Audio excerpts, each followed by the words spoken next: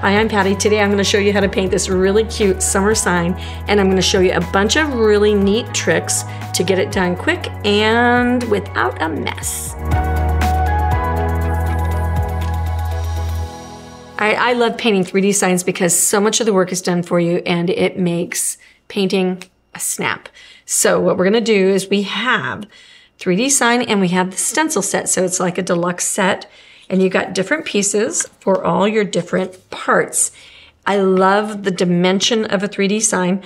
So we have all of our letters and then we have etched lines. So they're very lightly etched.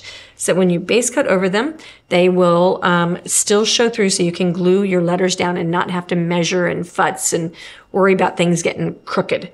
Okay, so I'm going to take all my pieces off. Today, what I'm going to do is show you an alternate because I'm going to do mine slightly different than how things are laid out. So what I'm going to do is instead of using my etched lines, I'm going to flip it over. I'm going to paint on the back side of my board. So you can use it on this side and use your etching lines. Now these are, you can't even like hear my fingernail catching on these. So they are so lightly etched, but they still do show through your paint. So I'm going to flip it over and we're going to start with our base coats. We're going to use number 17. If you don't know, we have a color chart that is all of the colors that we use. I think there's approximately 80 we have them numbered with our numbers, and then it has the Deco Art number and then the Sherwin-Williams number. And I'm going to grab something real quick. At Sherwin-Williams, you can get these little to-go sample containers for the paints that you use a lot of. If I was going to say which ones to get, black, white, cream, number 18, some of those colors, whatever you paint with a lot, this is very much more affordable. And it also has the Deco Art color. Deco Art has 250, 300 colors of paint, so they have a wide variety, and they're probably things that you already have in your paint stash. And so we have that conversion number on here as well, so you can do it either way or mix and match. Okay, so number 17 is our base color for the circle. We're going to use our foam brush.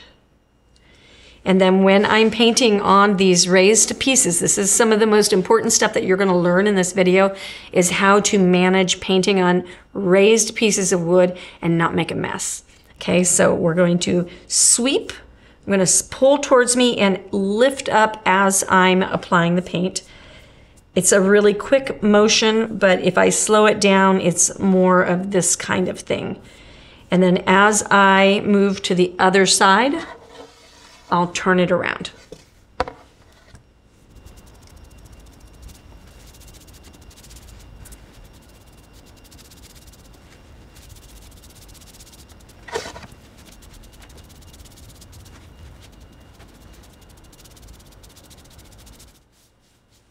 Okay, it's really important for you to get your base brown on first because we're going to be painting a white band on this.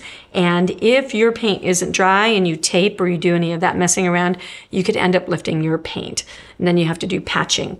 And when we're talking about the techniques to keep the edges of your lettering clean, the one thing you don't ever want to do, and ask me how I know because I've done it, you don't want to have to clean up around a bunch of little edges. So what I'm going to show you is going to be super important for you to know for any project that you're doing on anything raised coming up in your future. We're going to mix number 61 with number 27, so that's white and this really pretty fuchsia color. I'm going to mix enough so that I can do my letters and my watermelon. Now I put down two almost equal amounts. Ooh, keep out of my brown. And I'm just going to mix it until I like the shade. So I'll keep pulling pink in until I like the color of the white. And I think it's going to take it all. Probably mix just a little bit too much of that.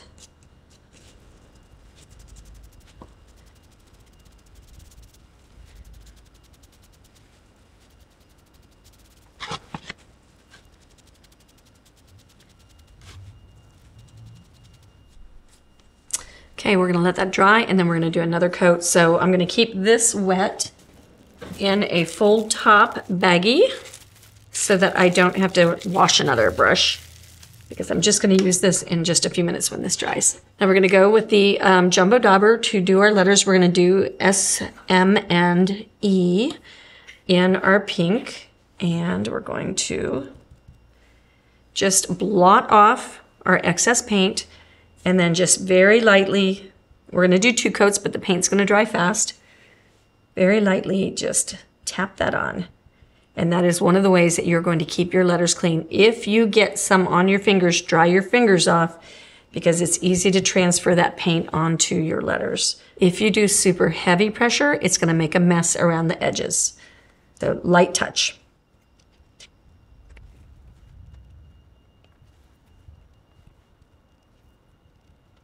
So now that my pink is dry, we'll get the next coat going. These Jumbo Daubers and the ink sweepers as well do such a phenomenal job of painting these raised 3D signs.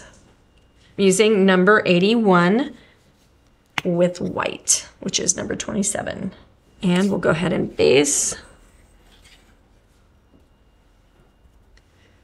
our little water droplets.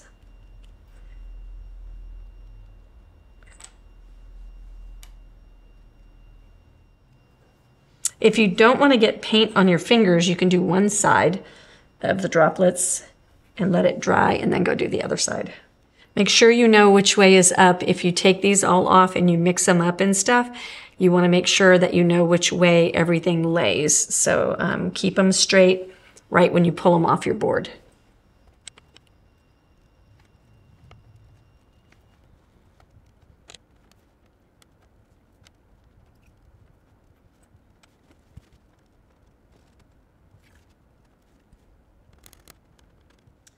When you receive these letters, these are super sensitive as far as like you want to be careful, they're fragile. When you receive these, they're going to be all like plastic down to your board. So make sure when you take them off that you treat them kindly. Maybe have a flat box or something that you can put them in or on while you're busy painting the other things. Just know that you need to be careful with them. The letters are super sturdy, but these long spindly things, you want to take care not to break anything.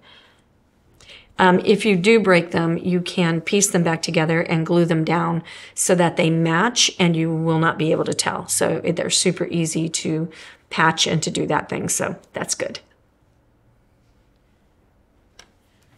All right, now we got the layout steps to do, and I'm going to show you some tricks that I know how to do so that you can do this easily. Okay, so because we're not using our marks on the other side, I have to do a layout with this project. So what I want to do is I'm going to take this away. I'm going to grab a tool. This is our circle marking stencil. Got our ghostwriter, and I'm going to make that the white ceramic lead. The neat thing about this is marked so that it does a whole bunch of sizes of circles. And so this is a 15-inch circle. And I can match it up to its etched line. And now what I want to do is go find my dots, my cut marks right there. And I think actually, let's see, I think it's not quite even. So I'm going to flip that around just a little bit. So these lines that go, these dots that go across this way are lines to line up with. So I'm imagining that as a line, and I'm looking for where that is in distance to my line. And now I've got a perfectly marked layout. So I'm going to go ahead and measure this across. I'm just going to mark it. This is the middle lines, and then I'm going to go ahead and give myself a couple of up and down marks as well. So I want to pull this off, and now I have straight up and down lines. And then this is where I will know that my slice of watermelon is straight, but I need to make a white band. And so that's what we're going to do next. So I'm going to place my letters here and know that I'm going to need a band that's bigger than that. Go with our T-square. So this is how you can make this project your own. I'm going to line my T-square up with my lines, look at my lettering. Bring him over here. I think we'll go 2.5. It doesn't need to be super big. So I'm going to give myself 3 lines.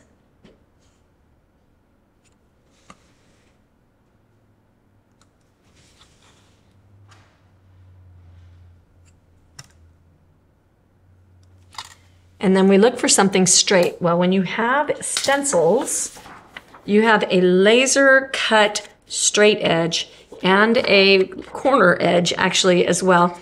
So when we do our laser cutting, they're always done on a grid.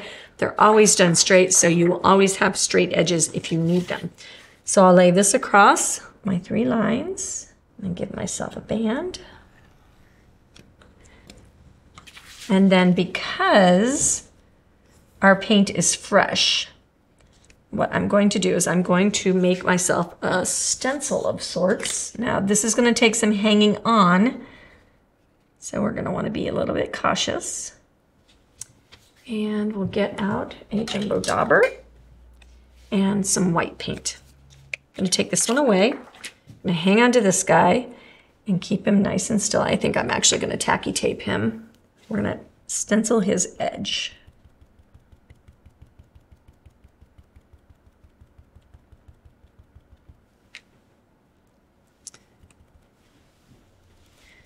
Bring it down below. I like to blend while the paint is still wet. I think it turns out nicer. And really we only have to use the dauber to do the edges.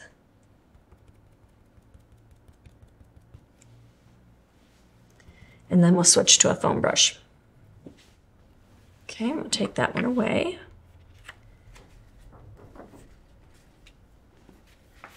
Get this guy down here.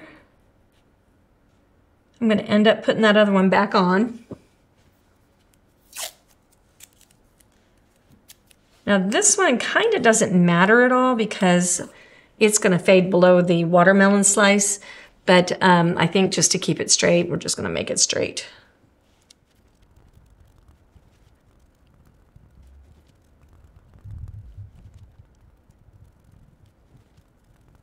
I think it's time to switch to the foam brush, and we're going to put that thing right back on.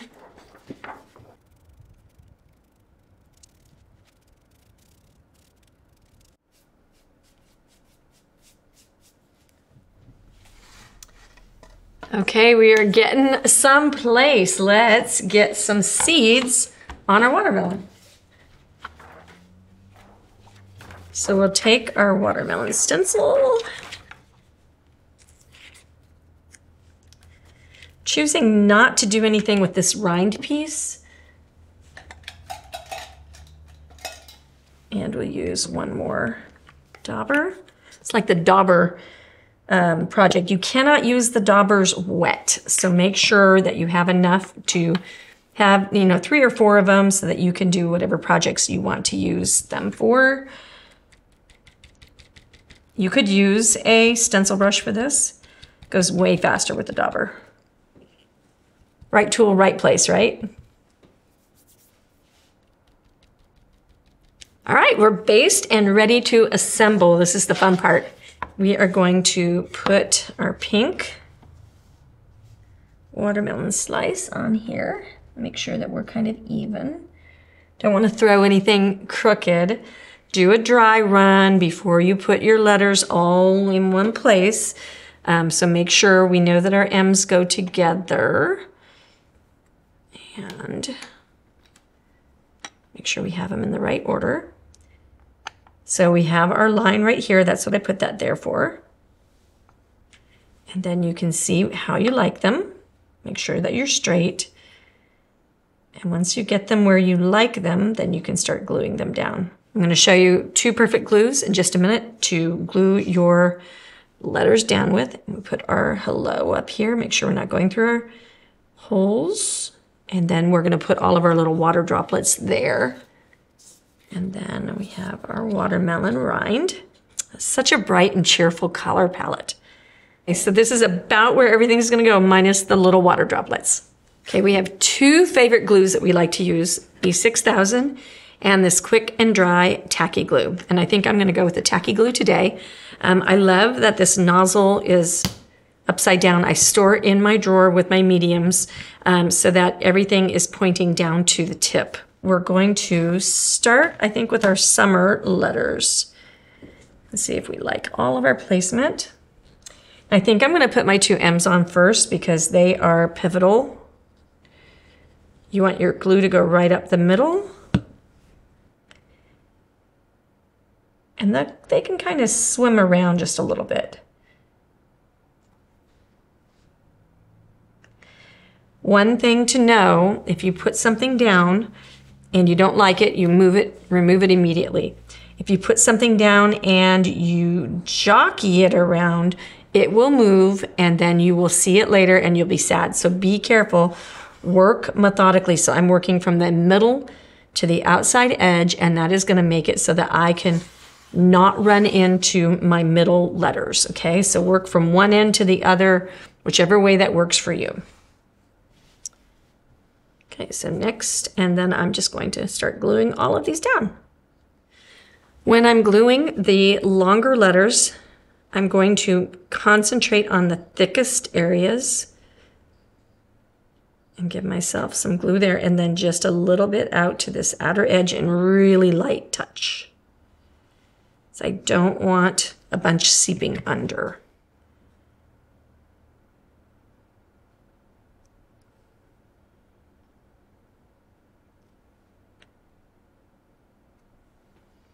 All right.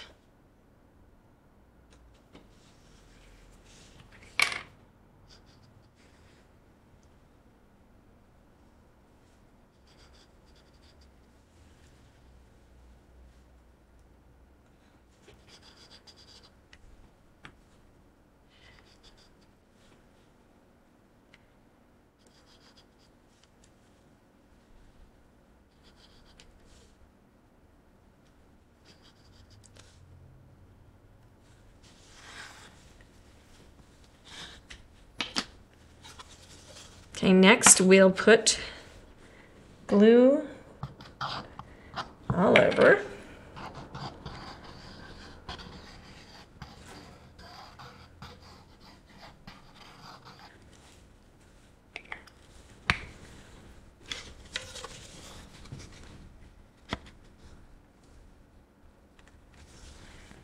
And cinch it up. There we go. And press it down.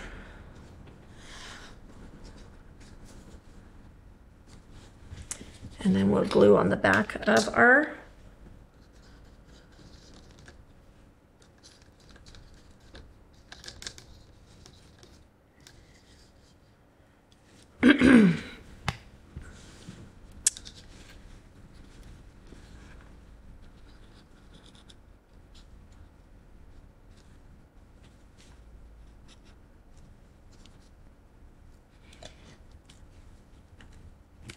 and press it down.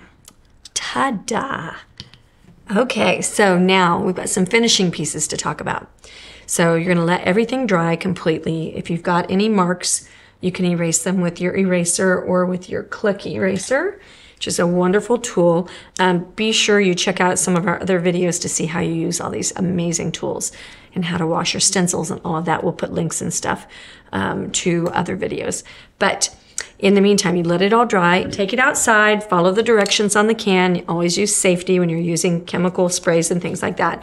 This is Krylon Matte Finish, and it is number 1311, and it is a magic, amazing spray finish. I've used it for 30 years plus, and so you'll take it outside and you'll just give this a nice couple of coats going in both directions, let it dry in between, and then that will be how you're gonna protect your art. Can you believe how cute this is? I love it.